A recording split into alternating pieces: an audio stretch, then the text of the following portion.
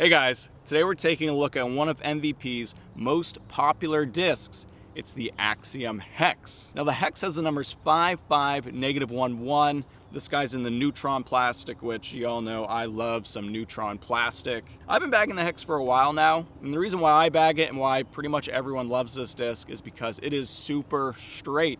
Very easy to throw. You don't have to throw it hard to get it up to speed, and you get a very straight, very torque resistant flight with very little left to right movement. I've been bagging this guy for a while now, and I use it pretty much anytime there's a tunnel shot.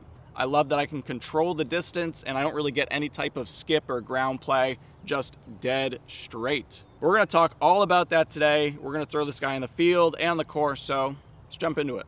All right guys, here we are in the field throwing some frisbees. It's a beautiful day to be doing it. We got the Hex. I'm loving the kind of eggplant purple core with the teal rim. It's a beautiful disc. Axiom always comes through with those nice looking discs.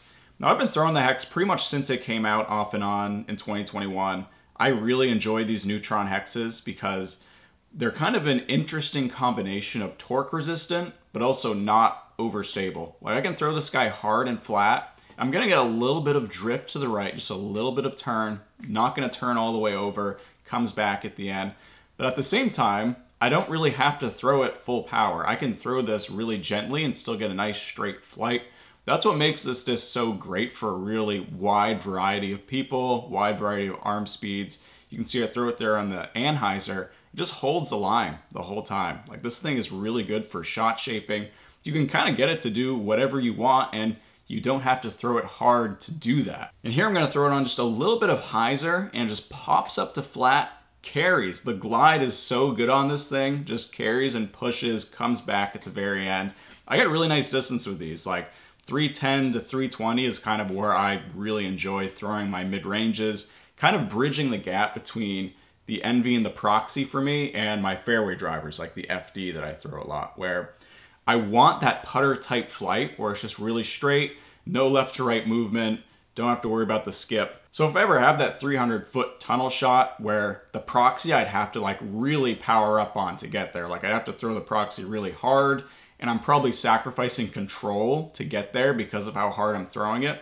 Instead I throw the Hex. Because of that glide, I'm getting that distance, but I don't have to worry about the skip. I don't have to worry about deviating off of that initial path that I put it on. And that's what just makes straight mid-range is great in general. Like the Buzz, the MD3, there's so many good ones out there. The Hex is probably my favorite. I think it's the perfect combination of the torque resistance, the neutral stability, and one I'd really recommend to pretty much everyone. I really think everyone should be bagging a straight mid-range. So if you aren't, this is one that you should check out. And you can do that at this video's sponsor, Grow and Throw.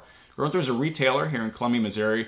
You can find them online at growandthrow.shop. They have a really nice variety of discs, including a bunch of MVP and Axiom, so go check them out. But anyways, we're done with the field. Let's head to the course, see this guy in action. All right, guys, now we're at Albert Oakland Park, gonna test this guy out on the course. Like I said earlier, I throw this guy on pretty much every tunnel shot I come to. So we're gonna hit those tunnel shots on this course, along with a few other shots to just show off how this guy flies. Let's do it. All right, we got our first tunnel shot of the day, 263 feet. Got to make it through this gap, these two trees here. Basket's just straight ahead. Not the gap I was aiming for. Oh, but that is a great shot nonetheless. See, something I like about the Hex there is that even though I didn't get the nose angle right and I threw it too high, so it had a really straight flight and didn't like fade out a lot at the end. You can see it just kind of nestled up right up here near the basket. And I really feel like the Hex is one of the straightest non-putter molds ever made, and also has a ton of glide, which makes it great for holes like this, which it's a tunnel shot, but it's also slightly uphill, low ceiling. You really need to be able to hit something hard, but you also don't want to go too far. So I love throwing the mid-range here instead of the fairway driver. This is 238-foot par 3. Let's get it. Put a little too much hyzer on that one. Thought it would flip up a little bit more, but still got down there, circle one. Now in that situation, if I had thrown the detour on that hyzer, probably would have flipped up a lot more, landed closer to the basket. With the Hex, you definitely have to get it on a flatter release to get that straight flight the whole time. Just something to be aware of when you're kind of choosing which one you want to get. There we go. It don't matter, so we're putting today. So this hole's pretty simple. Basket is just right out there, 200 feet away, uphill. You can really throw anything on this hole. I like going with something neutral on hyzer just because if I go something overstable, sometimes the hill kind of makes it more overstable than I expect and I fade out to the left. So hex is what I reach for on this shot.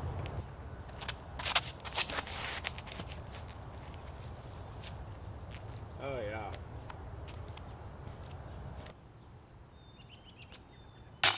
All right, 237 foot par 3, not a tunnel shot, but we need just a very slight turnover to the right. But we don't want to overturn it either, so the hex is pretty good here. I'm usually either throwing this guy or the proxy, just kind of depends on my mood, so I'm gonna go with the hex today, of course. Oh, that was awful. Oh, that could go in. Oh, that would have been so hilarious if that went in. There we go. That's what I was trying to do the first time. That's gonna go far of the basket, but not too far. Still inside circle. And now we're moving on to our last hole. Pretty easy one here. 190 foot, slight uphill. You do have a tree to the left, but otherwise you can kind of do whatever you want. I'm gonna try to bring this in on a little bit of hyzer. I like going mid-range here because it's very easy to go long of the basket if I'm throwing a fairway driver, so hex it is. That's pretty good. Get in there. Not bad. Well guys, that is gonna do it for the hex. And if you're just looking for a really straight, easy to throw mold, I really can't recommend the hex enough.